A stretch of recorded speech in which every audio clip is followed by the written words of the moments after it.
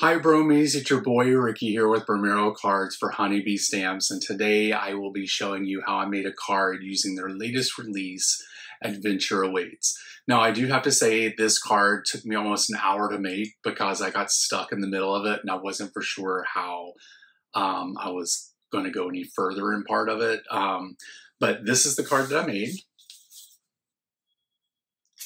So it's a nice retirement card.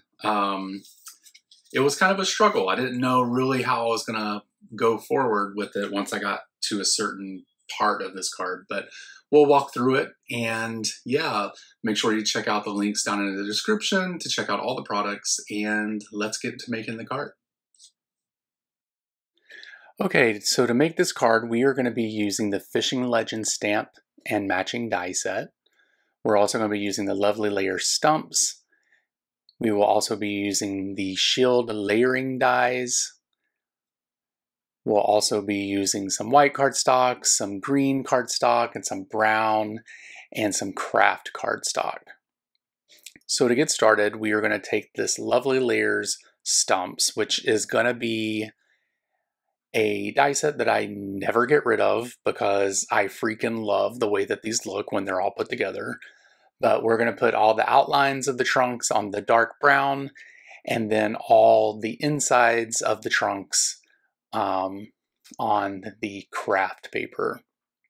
And I believe actually this is Wheat by Concord and Ninth, and then the dark brown is Nutmeg from Concord and Ninth, I believe. So we are going to arrange these onto the paper. I did cut them down so I could put them through the same time on the die cutting machine, and we're just going to use a long piece of sticky tape here and get that put down, and then we will run this through the die cutting machine as we do. Everybody knows how to do this. Most people do, I believe, that's probably watching this video. So I won't show you how to do it. So now we're going to get the stamp wheel out, and we are going to be doing some ink blending on the slices of the inside of the stumps here. And I'm just placing these down all on the actual stamp here. Actually, it's a big stamp that's on the stamp wheel, and it holds everything down really good. Now I'm going to use gathered twigs here on the first one, and then I'm like, I don't know about this. This is where the card starts to go downhill, the very beginning. So then I pull out Vintage Photo and I go to do this one, and like, it's okay, but I'm not for sure I'm digging it. So I'm going to put it on another one just to see if I like the shading of it. And as I'm looking at it, I'm like, no, let's bring out T-dye. So I try T-dye. That was definitely a no ma'am. I did not like this one at all. It was not the best. So then I bring out Brush Corduroy. I tried this one. Still the same. Not the best. So I'm trying it again. I'm like, oh God, I don't know. So then I come out, I think I have Ground Espresso, yeah. And I think this is the one that I finally just go with. To me, it looked better. It was natural. It just brought out the you know, like the embossing of the paper, and I just thought it looked better. So that's the one we went with the last 2 or 3 here. Okay, now that we have all these done, we're going to put these together. I'm going to show you how to put each size together. There are 3 sizes of the slices here, and they're super easy. The outlines just match up super, like, you don't even have to guess on this. Like, it literally is like a puzzle piece that just is like the easiest piece of puzzle in the world. That was the medium size. This is the larger one.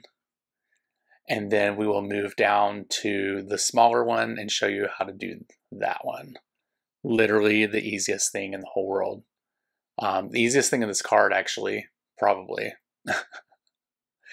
Okay, so now that we have the slices done, we are going to place these down onto the green cardstock and glue these down. Now, I did see this video from Kelly, who was on our team, and I really liked how she did this. So thank you, Kelly, for showing us how to do this, because I really like this idea. So I am just trying to arrange these the way that I want them to be. I'm going to put this diamond shaped die on here. Just trying to see exactly how everything's covered. And then what I'm going to do is just take my Honeybee Stamps glue and get all of these glued down to the green piece of paper here.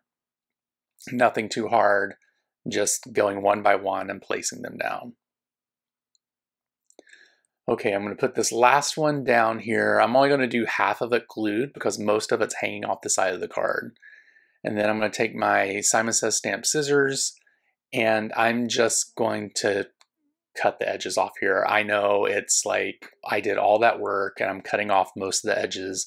The good thing is if I wanted to, I could save these edges and place it actually on this card on another spot that might be missing too much or too much space. But as I looked back at it after I took off the pieces, I don't think it needed any more pieces on it. And plus, after kind of like in the middle of this card making process, I decided to actually cut this panel down a little bit.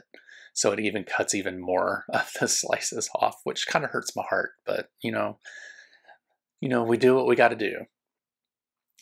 So now I am going to take this pattern paper from Adventure Awaits. I love this pattern paper with all the different plants on it. And I'm going to play around here. I'm trying to figure out exactly where I want this diamond. I think it's a good spot there. We will run that through the die cutting machine and get that cut out. There is some embossing on this diamond. You just won't be able to see it because it's on printed paper, basically. So now I was like, well, that's a little too plain. I need something that's going to go good with this. So I decided to take the inner part of this diamond and I'm going to cut it out. I'm going to cut it out 3 times. But what I'm going to do is take this first layer, get that cut out. And then what I do is I put that smallest area in there and place that in the middle and then die cut that, which makes these frames. And I thought the frame might add a little bit more dimension and kind of break it up a little bit. I thought it just didn't look right to me. I don't know about you guys. Please give me your opinion down in the comments. But I glued all 3 of those together and now I'm going to glue this piece that's 3 layers down onto this diamond to kind of make a frame within the diamond here. So that's okay. I finally got over that hurdle. I see what I'm doing.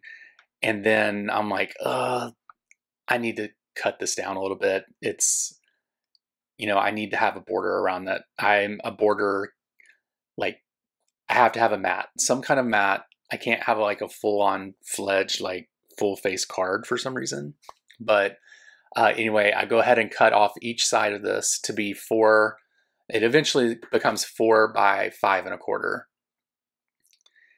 And I'm crazy and I just need to cut it off on each side. I know I could probably just do one side and another side and fine. No, I need to do all 4 corners. So we're going to take the glue here and then we're going to place this down onto the card base. As we do, will my head show up? Does it show up? No, it does not. And I got this even. So you guys, I'm getting even better at this. So now this is where it starts to go a little crazy. I don't know what to put in the middle of this. I'm like trying to put different stamps in the middle, trying to figure out, oh, is that too small? Is this too big? What sentiment am I going to use if I put 2 fish on here?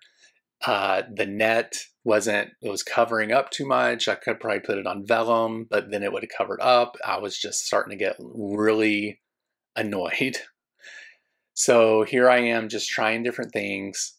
The basket, just going back and forth, just like, getting annoyed. And then I decide I'm going to use the hat. The hat looks okay. I'm going to try it. If it doesn't work out, we can always try something else.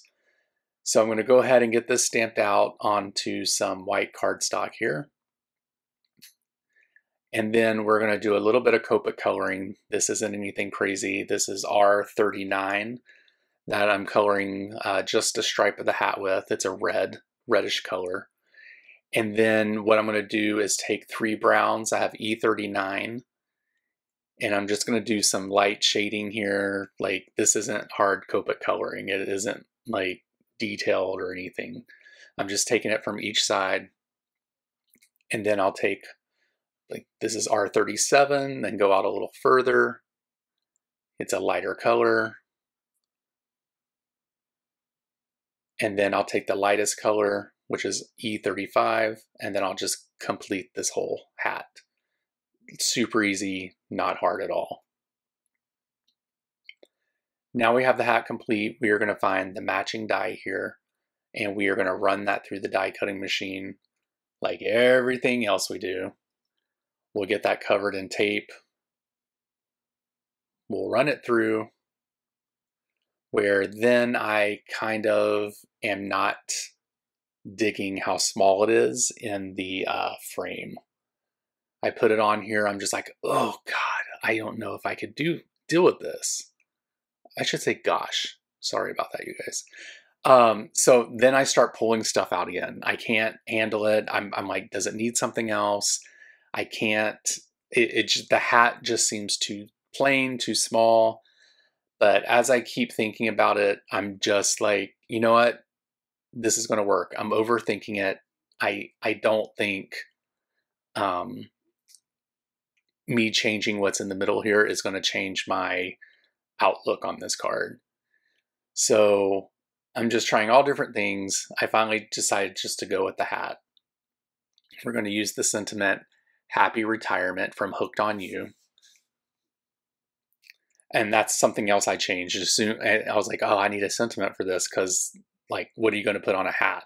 I mean, so I get some embossing ink there. I go ahead and get that covered in white heat embossing powder, do the magic with the heat gun, melt it, make it look all pretty. And then as that's melted, we will get the matching die here. You guys, I love the matching dies of the sentiments of Honeybee Stamps. Honestly, I can't live without them now. I get like, I'm like, oh no, I have to hand cut this sentiment out. We're gonna run that through the die cutting machine. And now that after it has come out, we will place some foam tape on the back of the diamond. And then we will release the paper from the back and get that placed onto the card panel. There we go. And then we'll place some foam tape on the back of the hat and get that placed on there. And we'll place this kind of, well, it's more or less in the center. Looks pretty good. And then we'll put some glue on the back of the sentiment, and this card is complete. I want to thank you guys so much for watching this video. I truly appreciate it. Make sure you head over to Honeybee Stamps by clicking the links down in the description and check out their latest release. It's phenomenal. And also check us out on all the social medias. I hope you guys have a great week, a great weekend if you're watching this on a Sunday. And yeah, oh, check us out over on Instagram, Honeybee Stamps, Bromero Cards. Check out my YouTube channel at Bromero Cards as well. All right, it's time to go. I'll talk to you guys later. Bye.